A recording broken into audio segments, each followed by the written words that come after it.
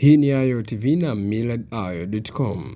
Majadiliano yamefanyika baina ya Jumuiya ya Wawekezaji kutoka Ulaya pamoja na serikali ya Tanzania juu ya kufanya uwekezaji katika sekta mbalimbali nchini. Katibu Mkuu Wizara ya Mifugo na Uvuvi anayeshughulikia sekta ya mifugo, Prof Elisante Ole Gabriel amebainisha kwamba wadau hao wa Umoja wa Ulaya kutoka nchi takriban 28 wanatarajia kufanya uwekezaji katika nyanja mbalimbali ikiwemo ya mifugo, ambapo Tanzania inakamata nafasi ya pili kwa wingi wa mifugo barani Afrika ikifuatiwa na Ethiopia. Naitwa Mikandaba. Kwa jina naitwa Elisante Ole Gabriel, ni Katibu Mkuu Wizara ya Mifugo na Uvuvi na shughulika na sekta ya mifugo. Leo hii tumekuwa na mkutano na wadau mbalimbali wa uwekezaji kutoka Jumuiya ya Ulaya zaidi ya takriban nchi 28.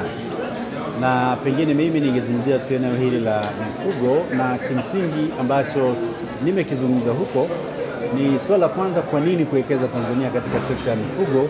Namba moja ni kwamba tuna mazingira mazuri sana ya utashi wa kisiasa, ambalo ni jambo la msingi sana katika uwekezaji wote. Lakini jambo la pili ni kwamba pia malighafi ipo ya kutosha, na ninapozungumzia malighafi nazungumzia masuala ya ile mifugo iliyopo. Kama ambavyo mnafahamu, Tanzania sasa ni nchi ya pili kwa wingi wa mifugo barani Afrika ikifuatia Ethiopia. Kufikia mwaka jana 2020 tuna ng'ombe milioni 33.4, tuna mbuzi milioni 21.29 na kondoo milioni 5.65. Yote hiyo ni malighafi ambayo inaweza kuingia katika masuala ya uzalishaji, bila kusahau kwamba kuku ameshafika milioni 83.2 ambao wanataga mayai bilioni 4 yenye thamani ya shilingi bilioni 800. Kwa sekta hii ina rasilimali nyingi sana, lakini kikubwa ni kuhakikisha kwamba tufahamu wateja hawanunui bidhaa, wateja wananunua thamani. Kwa hiyo kuwa na ng'ombe wengi, kuku wengi, kondoo wengi bado haitoshi. Lazima tuongeze thamani katika kile ambacho tunakitengeneza. Kwa kama ni kuwa na ng'ombe wengi, tuna nyama ambao wanaweza wakauzwa katika masoko mbalimbali. Kwa muktadha huo tunasema tuna rasilimali hiyo, lakini vile vile tuna masoko, kwa maana hata ndani ya nchi bado mahitaji ni makubwa. Ukiangalia kwenye maziwa, watu wanakunywa maziwa lita 54 kwa mwaka, lakini mahitaji ni kunywa lita 200 kwa mwaka. Nyama wa Tanzania wanakula kilo 15, mahitaji ya shirika la chakula duniani wanahitajika kula kilo angalau 50 kwa mwaka. Kwa mantiki hiyo tunachosema ni kwamba bado fursa ipo kubwa sana, na uwekezaji utasaidia kuongeza thamani. Na tunachoangalia kupata wawekezaji hawa sio tu kwa ajili ya soko la ndani, lakini wanapokuja wawekezaji kutoka Ulaya, maana yake kuingia soko la Ulaya ni rahisi, kwa sababu watauziwa na mwenzao. Na ndicho ambacho tunakivutia, na ndicho ambacho hata waziri wa uwekezaji Mheshimiwa Geoffrey Delphonse Mwambe amezungumzia.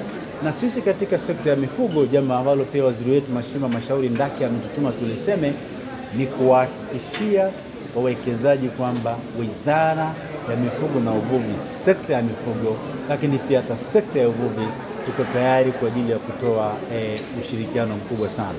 La mwisho ni wito wangu tu kwa wafugaji, ni kwamba wawekezaji hawa wanafanya biashara, sio wajumba zetu, sio shangazi zetu, sio baba mkwe wala mama mkwe. Wanachohitaji ni biashara. Kwa muktadha huo, suala la ubora wa mifugo ni la msingi sana. Ndio maana sisi kama wizara sasa tumeanza kampeni kubwa sana ya uwekezaji katika malisho. Na hata leo katika maeneo ambayo nimeyazungumzia yanahitaji uwekezaji ni maeneo ya malisho. Kwa hiyo wafugaji wachangamkie kuhakikisha kwamba wanaboresha mifugo yao. Kwa wawekezaji, wito wangu ni kwamba yapo maeneo makubwa 4 ambayo wanaweza wakajivunia kuwekeza. Moja ni eneo la malisho, kwa sababu malisho soko lake lipo. Wakati wa kiangazi malisho yanakuwa ni tabu sana.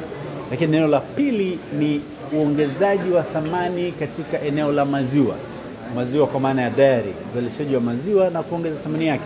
Maziwa ambayo tunazalisha hadi sasa ni lita bilioni 3.04 kwa mwaka, lakini anayochakatwa ni takriban milioni 70 tu kwa mwaka. Kwa hiyo bado hapo kuna jambo kubwa sana kuwekeza kwenye uchakataji wa maziwa na ukusanyaji wa maziwa. Lakini vile vile eneo la tatu ni uchakataji wa nyama. Nadhani pia eneo hilo ni la msingi, kwa sababu bado ulaji na mahitaji nje ya nchi ni ya muhimu sana. Lakini eneo la 4 ni la ngozi, kwamba tuna ngozi nyingi, lakini bado kwa kweli thamani yake haijapatikana, lakini watu wanavaa viatu. Jozi za viatu ambazo zinahitajika kwa mwaka hapa ni zaidi ya milioni 40 kwa mwaka kwa takwimu za TRA, lakini jozi ambazo zinatengenezwa mpaka mwaka jana Juni 2020 ni milioni 1.2. Maana yake ninasema kila changamoto ni fursa. Hiyo ni fursa kwamba bado mahitaji yako zaidi ya maybe jozi milioni 30 na 7.2 bado 38.2 bado ipo kwamba inahitajika kwamba 38.8 bado ni ombwe pale. Kwa hiyo bado fursa ipo, lakini bado narudia kwamba ubora wa mifugo ni wa muhimu ili mazao ya mifugo pia iweze kuwa bora. Ni Executive Director wa European Business Group hapa Tanzania. Leo tumefanya majadiliano na Waziri wa Investment Tanzania, kwa sababu nia ya majadiliano haya ni kwamba wawekezaji kutoka bara la Ulaya wapate kuongea na serikali ya Tanzania, kupata maelewano kuhusiana na uwekezaji Tanzania, sana kutoka bara la Ulaya. Kwa hiyo leo ni kuhusu mahojiano, tuseme maongezi kwamba invest Tanzania inamaanisha nini. Kwa hiyo tunaongelea vikwazo, tunaongelea pia opportunities zilizokuwepo nchini.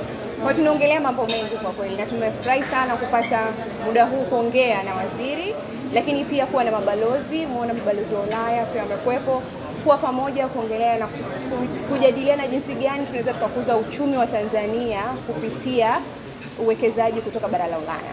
Kwa hiyo leo ndio nia na madhumuni ya vijana. Tunaona pale ndani lakini anaangalia kwamba kuwe na uharaka zaidi wa kuimplement ile blueprint. Ndio. Nataka kujua kwa namna gani mkiona ile blueprint ikiwa implemented zile ambazo zimo inaweza kurahisisha wafanyabiashara.